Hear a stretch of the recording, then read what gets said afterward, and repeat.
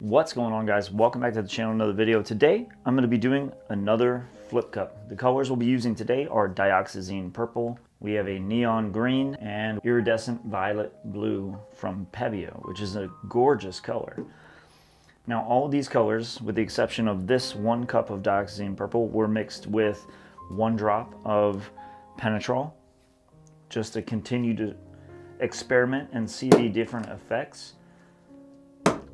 In the past, I've had a whole bunch of good success with it, but with that, we're just going to get right into this pour.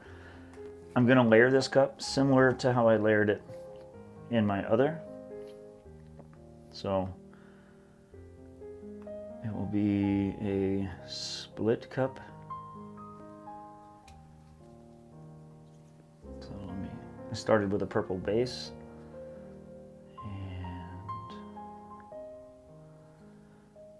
The colors, like this little iridescent color right here, is a beautiful color, you guys. I absolutely love it. Kind of a similar idea. I want this neon green to be more of an accent color.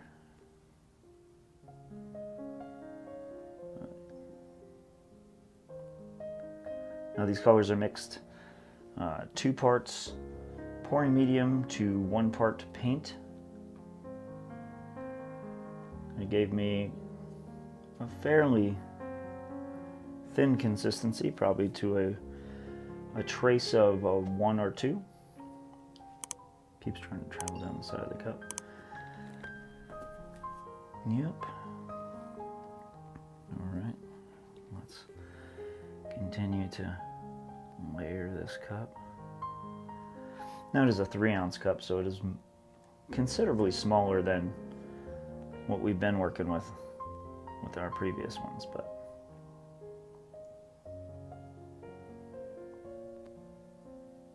we are working with a 10 by 10 canvas. Takes about 3.4 ounces or so to get it coated, and then I still have this purple dioxazine purple base coat right here that we are going to layer on it. How's everybody doing this wonderful day? I hope everybody's doing amazing. It is still warm here in Detroit, and I'm going to do this and then go art shopping. I always go to the Michaels out there in Dearborn to restock, and I'm getting to the point where I might need that.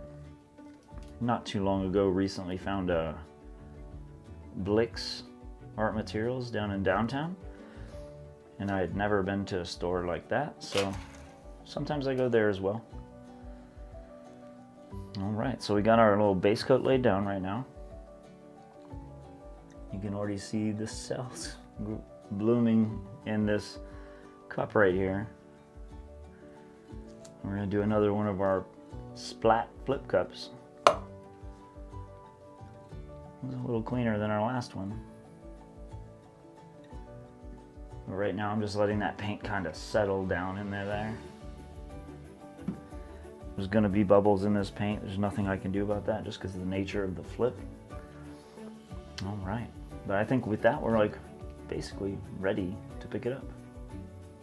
So here we go.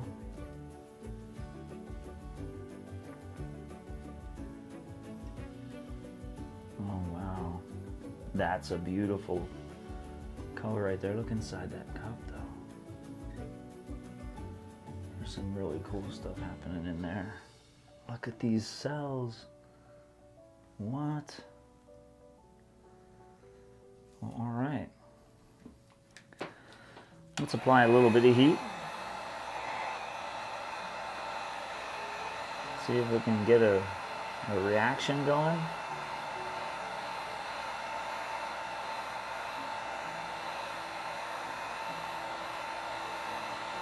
We're seeing some gradual changes.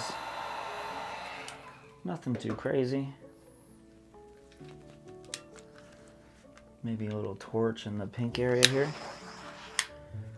See what we can make grow.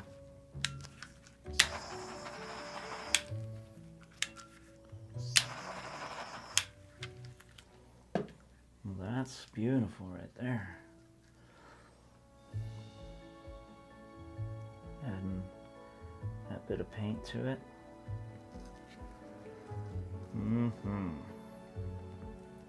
I love that. Now these colors are crazy. That neon green with the dioxazine purple. And then that blue magenta color is really making some striking colors going on. All right, let me go around the edge and give this something to flow on.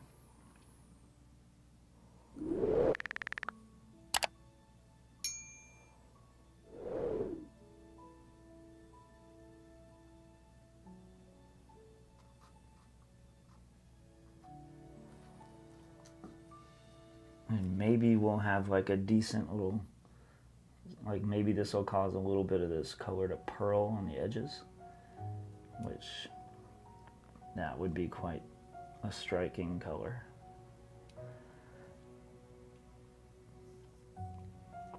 So right now I'm just wetting the edges so that these colors have somewhere to flow.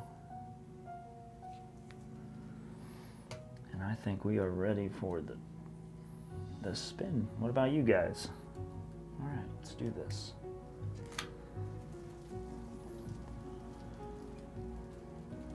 Wow, all right. These are very Halloween type colors together. But yeah, we're seeing all these cells continue to open up. I'm really happy we still have some really stark fluorescent green in there. Let me see what we can do with this. As you've seen in the past, the heat gun is a very gradual change. You can identify where you're looking to put those cells, and you have a lot more control over what happens.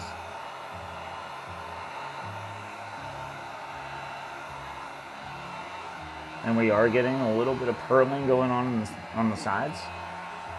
It's just where the top coat flowed over the layers underneath, and now the layers underneath are starting to push their way through. It's glorious.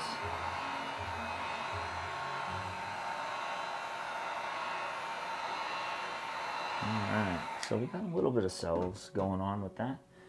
I have a couple bubbles that I would like to pop.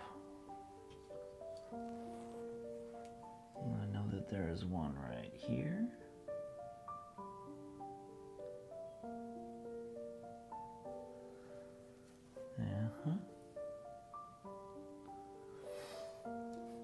I'm thinking I might want to do a little bit of the torch in some of the barer spots. I kind of like this really flowy, flat look there. I feel like I want to bring a little bit more into that. Not too much, just a little. Alright.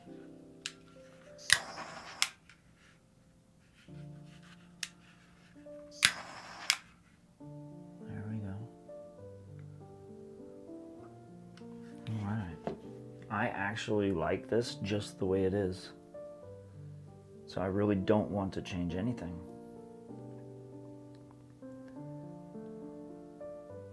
But let me get you guys down here. I want you guys to check this thing out. We'll see it in its wet iteration. Then once it's dry and varnished, I will definitely bring you guys back. I'm really loving having a single iridescent color with these, because it adds that really beautiful shimmer and shine to every color on the canvas. I love how some of this greens maintain their sharpness.